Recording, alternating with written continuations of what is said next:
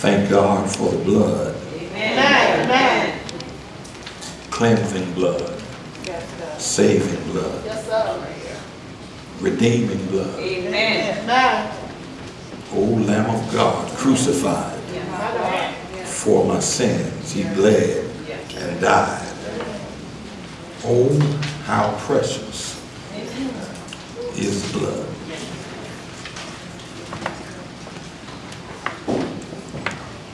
Second Corinthians chapter 12.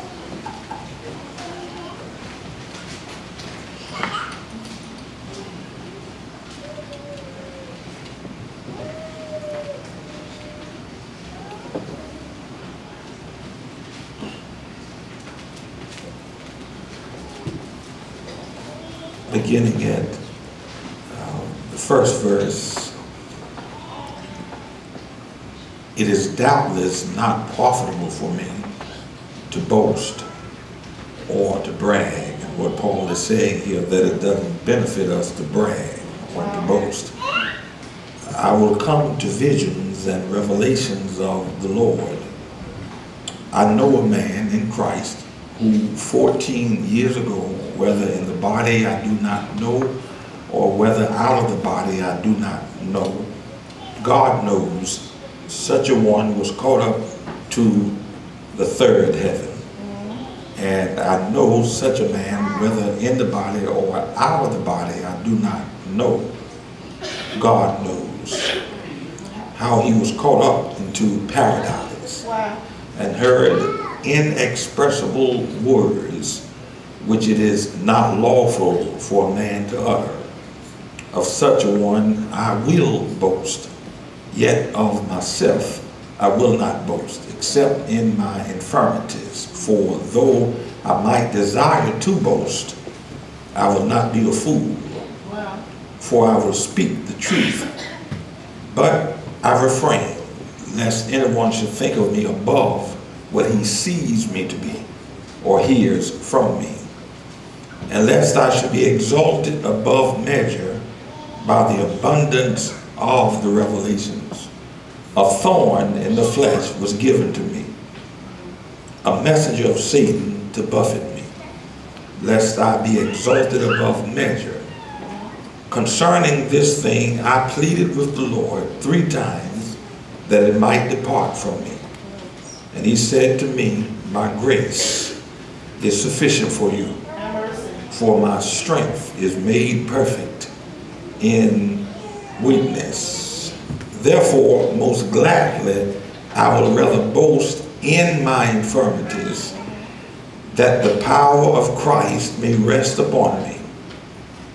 Therefore, I take pleasures in infirmities, in reproaches, in needs, in persecutions, in distresses, for Christ's sake. For when I am weak, then I am strong. Amen. We're going to talk about sufficient grace as you take your seats in the presence of the Lord. Sufficient grace. Now, Paul is no stranger to Bible readers and those who give any time to trying to hear from God through the reading of his word. The word expressed through the rhema, that is what we are doing now, this rhema word. It is virtually impossible to spend any time reading the New Testament without running into the Apostle Paul or having confrontation with the Apostle Paul. For he wrote some 2/3 of the New Testament, so it is only right that you will see much of the writings in the New Testament having been penned by Paul.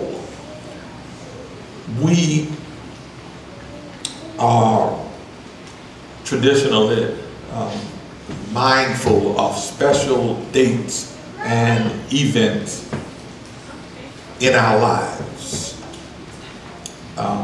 There are some dates that are more important than others, more significant to us than others. Those who study history and who are somewhat politically inclined remember certain events that have happened throughout the history of our United States. For an instance, the Pearl Harbor event or bombing, or more, to bring it more currently, September the 11th of the year of 2000. We are familiar with catastrophic events that have happened. More recently, the Hurricane Katrina in 2005. It is significant to me, although I was not there, but it resulted in my family moving to Savannah. But they being there when it happened, I'm sure it was more dramatic for them. And in your life, there are events and dates that are important and significant that when mentioned, you always have fresh memories of those things. In the text today, the Apostle Paul actually is referring to an event that God permitted him to witness. And in the words of his testimony, all that he remembers is what happened. As for his mental, emotional, spiritual, psychological state at that time, he does not recall. It could have been an out-of-body experience, but one thing he remembers is that God took him to a place where he had never been before. And when you walk with God, you will witness and see things that you've never seen and witnessed before. When you walk with God and when you line up with the Word of God, when you have that special close relationship with the Lord, God shows you things many times that he does not show to anyone else. And sometimes the purpose for doing so is so that you will not get caught up in yourself, so that you will keep to yourself what has actually happened. In this case with Apostle Paul, Paul had a reputation and a spirit of being braggadocious. He had a spirit of bragging on himself. He was a man of God. He was an apostle ordained by Jesus Christ. He was a Pharisee of Pharisees. He was born of the tribe of Benjamin, circumcised on the 8th day. The number 8 is important because it means new beginnings. But yet, though he had the hand of God on him, he struggled with his flesh.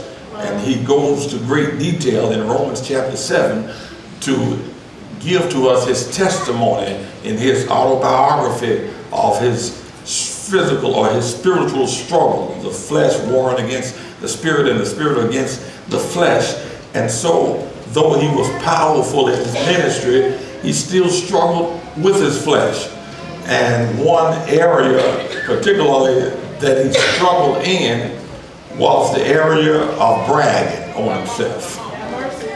And there are people like that today. They are Christians, they are children of God, but they call attention to themselves. They lift themselves, they praise themselves, but the Word of God says, let another man praise you, let someone else praise you. Don't go around talking about you. Let someone else observe in you the work of God and what God is doing. And so Paul confesses here that to keep him from being lifted up in himself, getting full of himself, God gave to him a thorn in some translations. It is read a thorn. And he was caught up here in paradise, or the third heaven, and so that he would not think of himself more highly than he ought to have thought of himself, God gave to him this infirmity, a messenger of Satan. Your experiences that appear to be a trial beyond your ability to deal with comes from God through Satan. Because God or Satan cannot do any more than what God permits him to do. God knows each of our appetites. I'm not talking about the physical desire for food, but God knows what is in us that causes us to do what we do. God knows what is in us that causes us to think the way we think. And who better to talk about or witness about or testify about his downfall as a bragger of himself than the Apostle Paul. He says he was caught up in the third heaven. And when we think of heaven, we usually think about a place above us. But heaven has more than one dimension. Technically, there are three dimensions of heaven. First, there is the heaven known as the outer space. And there is the starry heaven that consists of the elements. And then there is the third heaven where God and his angels reign and rule. Paul says that he was caught up in the third heaven, which means that this heaven had to have been where God and his angels rule. No wonder he would write that eyes have not seen, ears have not heard, neither has it entered into the heart of man the good things that God has in store. But it was not permissible to Paul to share what he saw. It was not permissible for Paul to tell. You know, you can't tell everything. Because everybody that you talk to and share things with do not listen for the right reasons. Some of the people that you socialize with or associate with on a regular are not really your friends. And you can't tell your so-called friends ever. There are some things about you that you don't need to tell everybody. Because some of your experiences are for you only, not for everyone else. Such was the case with Paul, and the Lord gave to him, in the original King James text, it would be referred to as a thorn in the flesh. Someone says the side, but the word says flesh. In his physical, mental, emotional body. Something was given to him to remind him of humility. Something was given to him. An experience was given to him to happen in his life so that he would not think of himself to be better than someone else. Things, material things, sometimes have a negative effect on the one who possesses them. Meaning that sometimes the possession of elaborate things can result in twisting our minds. Everybody can't handle being financially rich. Amen. And the record has proven that the average person who wins the lottery are broke within 5 years or less. Amen. It's because the possession of money has the ability to control us. Well, And so Paul was given this experience not for others' benefit, the benefit of others, but for himself, although his experience would result in teaching us three things. And that is that this experience was tailored to show us how to reach up to God, how to receive from God, and how to rejoice in God. So what did happen with Paul in this third heaven experience? All he says is that the Lord permitted him, showed him some things that he charged him not to talk about, not to tell anybody else about. And although he does not go into the details of what he saw, he doesn't mention what he saw, but he remembered what he saw. all right. It is important to remember what God is doing in your life. It is important to remember how God is moving and working in your life.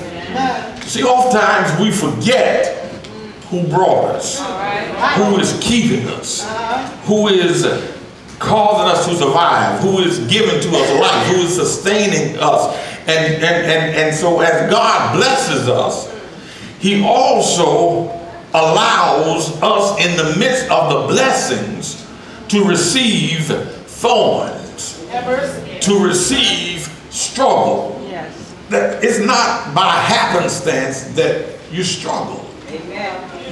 You need to struggle. All right. It is essential that you struggle, Yes.